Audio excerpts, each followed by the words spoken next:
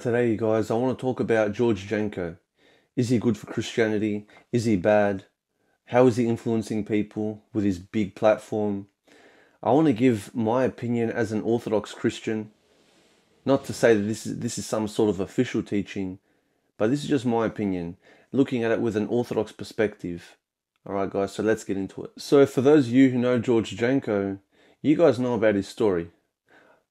Just a brief overview is this guy, look, he basically went into the sphere of Hollywood, of the online community, and he wanted to make it in. He became friends with one of the most famous YouTubers, Logan Paul. He got onto his podcast, and on the episodes, every now and again, he would drop some Christian gems. He would say something different to what you'd expect to hear from a worldly podcast. And so as time goes on, he gets kicked off this podcast for his Christian beliefs, or there's some sort of falling out. He felt victimized or treated badly by Logan Paul. And I believe it. I believe it. You know, people don't like hearing about this stuff, and eventually they'll have enough. Look, going forward, we know now he's got his own podcast. Good on him. He's doing it his own way. He's got a big audience as well, which I guess most people never really expected. But a lot of people are thirsty for Christianity. They're thirsty to hear about the topic of religion in such a secular world, in such a subjective world. They want to hear some objectivity about the universe, its creation, us as human beings, our purpose on earth, what we're doing here, and what the Bible says about all these things. Now, I look at George Janko and I say, this guy, he has a lot of positive influence on people. You know, to give him credit, a lot of youth, a lot of people out there who would never otherwise hear about Christianity are hearing about Christ through him, which is great. Would we rather them not hear about Christ? Would we rather them just continue in secular topic after topic?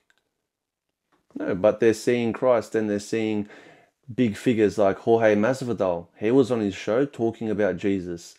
Now imagine the millions of youth that have a Hispanic or Eastern European or some sort of cultural Christian background, and they're doing MMA.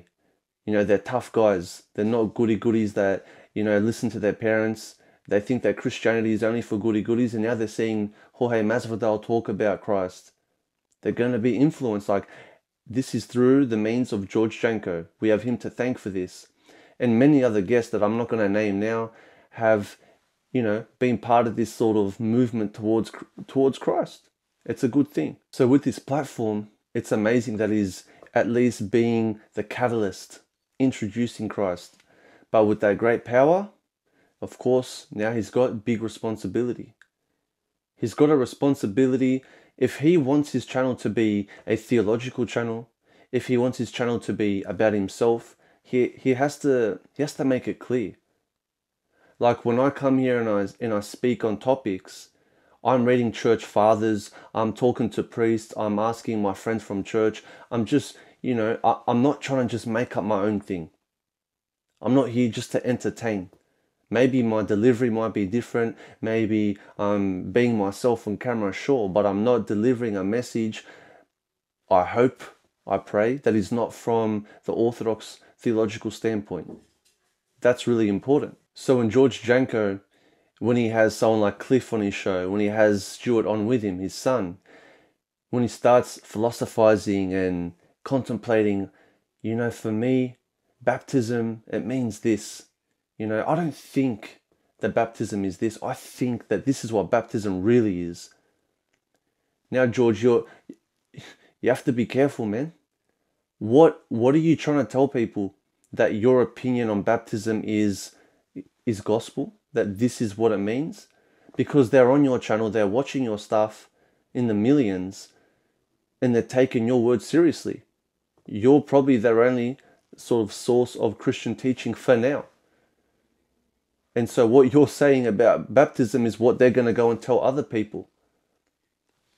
This is a huge thing in Christianity, baptism. So as Orthodox Christians, of course, we disagree with your notion of baptism.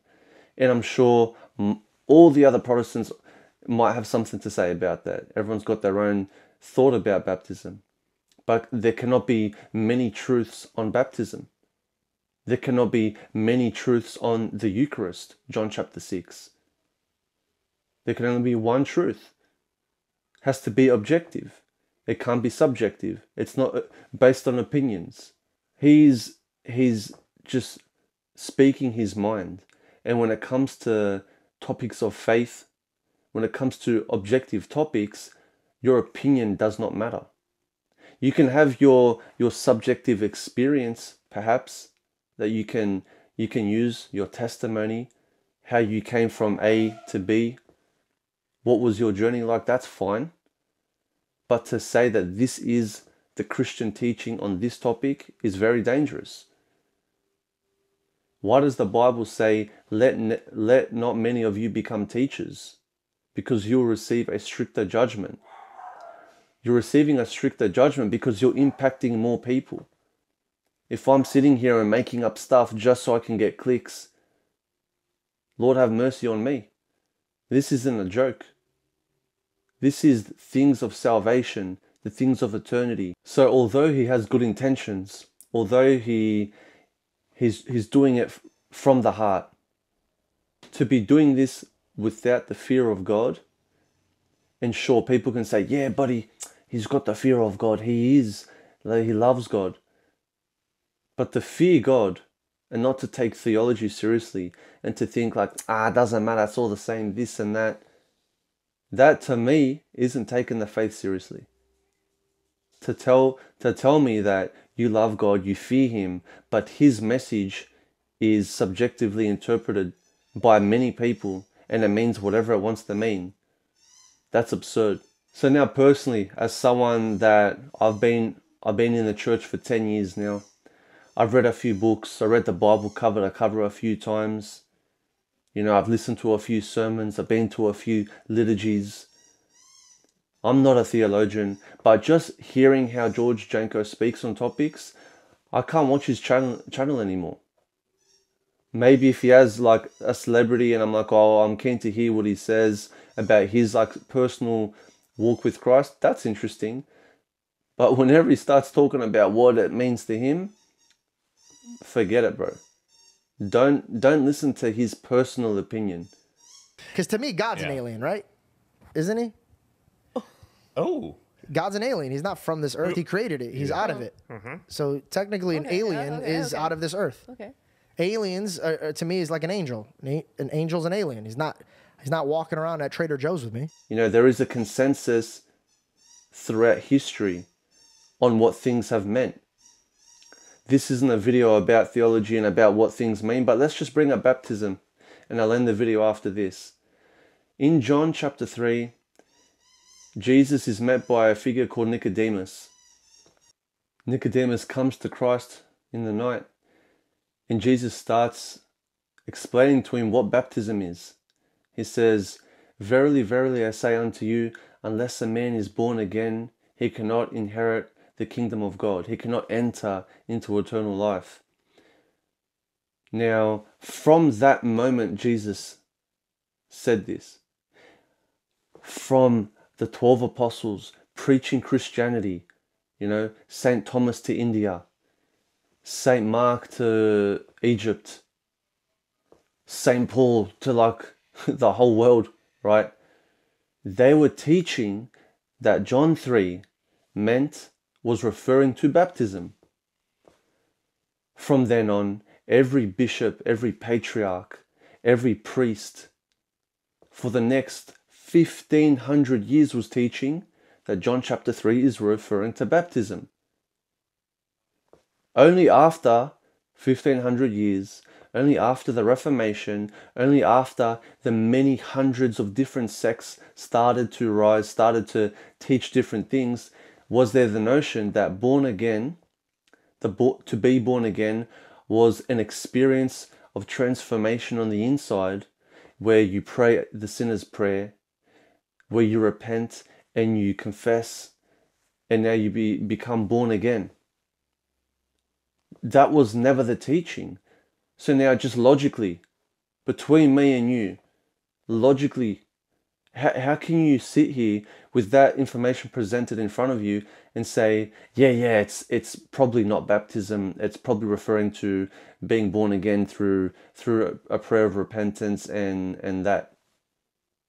How can you ignore that every Christian believed this and then someone else changed it 1,500 years later and now some people believe this? Because every Catholic and every Orthodox still believe the original teaching on John chapter 3. Where does the logic come into this equation? I don't want to go hard against Protestants in this video, but the reason so many Protestants don't open their hearts to Orthodoxy is because they hate Catholicism. They say it's pagan, they say it's demonic, they say all this stuff about Catholicism, and because Orthodoxy looks like Catholicism to them, they just dismiss everything to do with Orthodoxy. They don't know anything about it, but nah, they have priests, they have confession, they're the same, bro. Stuff them, bro, stuff them. I'm going to be here with Pastor Jim down there, and we're going to sing our songs with our guitars, and we're going to have our own thing, and that's it. That's good for me. And whenever this church stops suiting me, I'm going to go to a different church. And on and on and on. There is no soundness in theology. It is just opinions. It is just a mixture of emotions, of smoke machines, of drums, and one guy that leads it all. What happens when the guy that leads this Protestant church dies? Who takes over? Is he going to teach the same thing as him? I don't think so. This is what we have to be careful of. Yous are following people. We're following Christ. That's the difference. I hope this video didn't come off aggressive or attacking. I get a little bit passionate about this topic because it's very important. You know, when George Janko dies, when someone else, let's say someone else takes over his podcast, are they going to teach the same thing as George Janko? You know, if Stuart takes over his podcast, will he teach the same thing? If Ruslan takes over his podcast, will he? If that Johnny guy, that guy is different, bro. We're going to do a video on him for sure, bro. Because that guy's next level. Is he going to teach the same thing as George Janko? No. And that's how each Protestant church is like. Sadly. It's not me trying to put one over them. This is a sad reality. Why is it sad from an Orthodox perspective? Because people get turned off Christianity because of this. Muslims will sit here and be like, oh, you have all these different things, blah, blah, blah, blah. Like, this is a point of attack and a point of weakness from the outside looking in. And we get categorized as everyone is the same as these few groups. So it's sad. I wish we were one. I wish there was never any division. I wish we held to the apostolic teaching, but that's not the case. Now, for those people looking into the faith and trying to come back to Christ, they have a big mountain to climb with all these different ideas out there on the internet. And God willing, they find a sound Orthodox YouTube or Instagram page. And then they find a priest, a church near them, a parish, and they begin their journey back. Because otherwise, they're just confused and they're lost. George Janko is telling them God's an alien. Stuart's telling them that John the Beloved was schizophrenic. Johnny's telling them that you don't have to pray the Lord's Prayer anymore because you're forgiven. And they're just confused. It's sad. We need to pray for these people because we love them and we want them to come to Christ and the church that He left us. Not something that's just been made up recently. And guys, please help the channel grow. We're doing this for the glory of God here. I'm not trying to glorify myself, but I think these messages are important. I'm trying to communicate them in an understandable way. You know, for you guys watching it thinking, this isn't that, I already know this, good on you. You know, there's so many people smarter than me out there. People that message me, I learn from you so much. When I read the comment sections, I learn so much. I appreciate it a lot. And for you guys, keep watching David Patrick Harry, Father Deacon Ananias, Father Turbo on the Royal Path, Father Josiah Trenham, Orthodox Ethos, you know, Vile Ministries, Vile Orthodoxia. Look, there's so many people up there.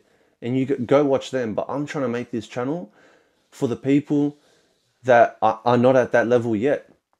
And I hope I'm just a stepping stone. Step on me and go to something higher. This isn't about me. This is about bringing people to a fullness of the understanding of the faith. And I feel like people have to start somewhere a bit more understandable.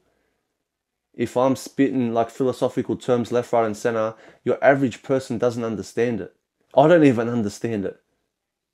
I'm not ashamed of that. I don't even understand half of it. When I watch their videos, pause, Google this, Google that. I love it, but your average person isn't going to watch these videos. And that's why I like to show support to them with my page and share their stuff, because I think they should be watching it. But the reality is it's difficult for people. So I'm trying to make this a little bit shorter, and I'm also just trying to make it a little bit easier to comprehend. And God willing, they're on their way to bigger and better things than what I've got to offer. So please share this. Please comment your thoughts, and maybe we can build on this in the next video. God bless you guys. I'll see you in the next one.